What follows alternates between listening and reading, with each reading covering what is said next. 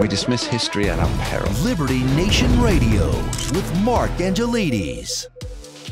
What happens when the marketplace of free ideas and businesses is usurped by subsidies at the hand of the government? Well, this week, we saw Amazon, one of the largest companies in the United States, demand more than $150 million from the state of Virginia to move their factory to the Commonwealth.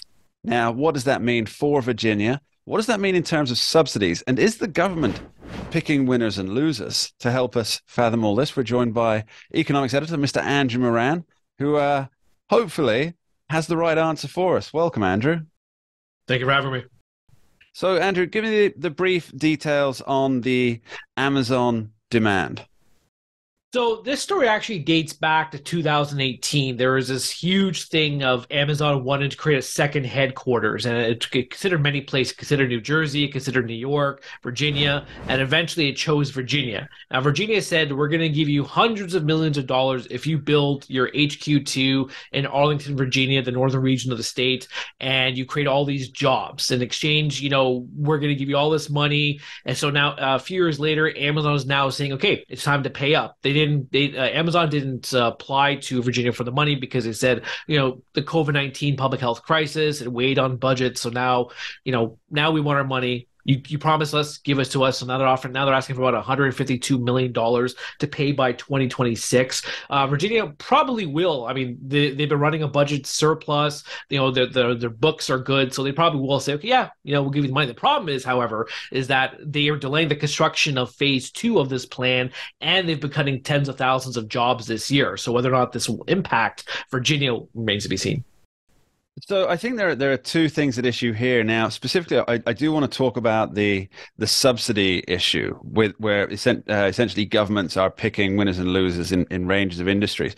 But I would just like to briefly address that I presume with Virginia offering to pay this money, that's because they believe that through taxation, they'll recoup that and more over a period of time. Is that what they're looking for, return on investment?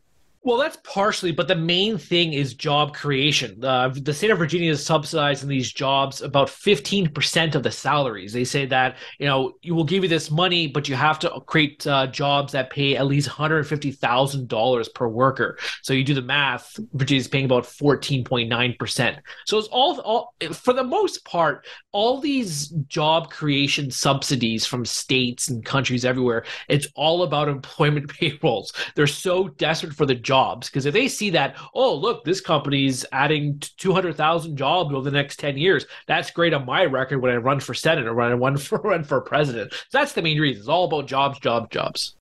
Okay, but of course the jobs presumably end up paying taxes to the state and federal governments, right? Yeah, but in this day and age, I mean, who cares about tax revenue? You can just issue all these bonds. You can bail us from the federal government, so you can run deficits no matter what. So who cares about tax revenue? I guess the question is there, if the government can print free money, why are we paying taxes, right? So let's talk about subsidy then as a broader topic. Now, we've seen it time and time again. You have government investing in, when I say government, read the taxpayer is investing through the largesse of the government, the crime family, however you like to term it. And so what they're doing is they are buying things like putting money into semiconductor plants, that they're looking at electric cars. They're giving a lot of stuff to electric cars. Not Elon Musk for some reason, who, as he's one of the big pioneers, that strikes me as strange. But essentially what they're doing is they're using taxpayer money to fund industries that I agree will likely have a net benefit for the average consumer. But they're picking a company to the detriment of other companies in that field. And isn't that just killing competition? Yes, I will get into that. But first, I'd like to mention about Elon Musk and Tesla. Now, I love Elon Musk. He's a great guy. I love what he's doing and everything. But Tesla has benefited enormously from government subsidies. And not under this administration, though.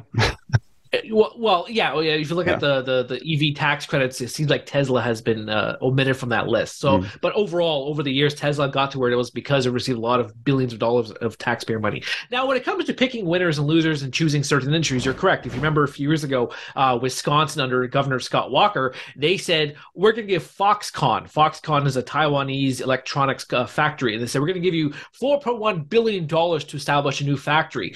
That was one of the biggest boondoggles and Mm. showing why subsidies don't work. The factory was never built, and they said that they're going to create 13,000 new jobs, which would have cost about $340,000 of taxpayer money per job. When it comes to green energy, that has a more than a decade long history of failure, dating back to the Obama administration. Solyndra failed. There was a company called Abagoa, I think it was. The Obama administration gave it $4 billion. What happened? Company failed, had $17 billion in debt. So, and also another factor worth pointing out So just to interrupt you there, Andrew, yes, presumably, yes. obviously, the taxpayers got back their $4 billion, right? Yeah, right. That's not going to happen. I mean, also think too. Look at this way. Look at this way. Green energy. Everyone talks Mm. about. Everyone bashes oil, saying, "Oh, why isn't oil? Why aren't energy prices lower than they are? Why aren't oil companies doing their part? Why are they getting all this money you're giving them? What about green energy? And what is it before the pandemic? The U.S. government spent about what was it, $80 billion a year on green companies, and all this time, what has wind been doing for the consumer? What has solar been doing for the consumer? Absolutely nothing at all. So it has been a complete waste of money. And also, as I wanted to mention before, is that a lot of corporations pretty much survive now on government subsidies. I think there are quasi-zombie companies. Boeing is a great example. Boeing it needs constant bailouts, needs constant rebates and tax credits because it employs a lot of people, of course. But that company would probably fold in theory anyway if it didn't have any taxpayer funds. I'm reminded of the idea of too big to fail with the banks. So with the banks, what you've seen is obviously before with the bailouts that so they wouldn't go under, the government used taxpayer money to essentially just give them a load of cash. But isn't this essentially the same thing with these companies to protect the jobs that the companies created before? They're just essentially funding them a bailout year in, year out. And how does that impact the rest of the industry? So, for example, you say Boeing is getting the rebates and the handouts. And I get it, right? Somebody wants to protect the workers' jobs. But what about the workers at the other airlines? That I know that most airlines do get some kind of bailout money. But if we take this industry-wide, or for all different industries, what about the companies that don't get it?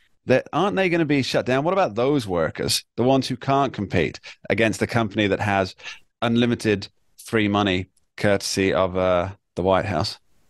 Yeah, I think you alluded to this earlier in the segment where the government's essentially picking winners and losers. It's choosing out which companies can get all this taxpayer money and which corporations cannot. And then it leads into a broader conversation about moral hazards. I mean, if you're at this point, let's use Boeing as another example. That company is terribly managed. At this point, you're just subsidizing incompetence because if Boeing cannot have better management skills or they can't have better executives, then that company would fail without government intervention whatsoever. So every industry depends on it. But at the same time, I mean, subsidies, if you look at a variety of studies that show this, subsidies essentially do not work because all they're doing is that, yes, the company will be established, a company will be picking certain locations of the country, but it doesn't provide pretty much net benefit to anything. It's a sunk cost for a lot of taxpayers, and all you're doing is just why might as well have the government just set up these state-owned enterprises by itself and just fund it by itself as opposed to giving out all these handouts. Disney is another great example. Disney has for decades relied on taxpayers and government privileges just to survive. It would survive by itself without all these privileges. That remains to be seen. There's no case to look at it because it just gets all this money from the state. Well, I mean, I think soon enough we will find out the answer to that particular question.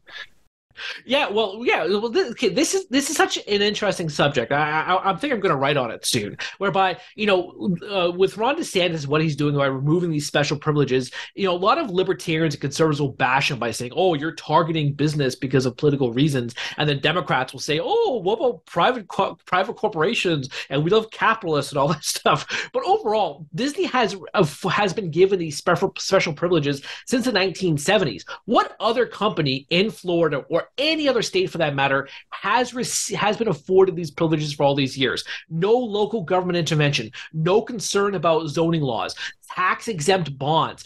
Disney can pretty much do whatever it wants on this land.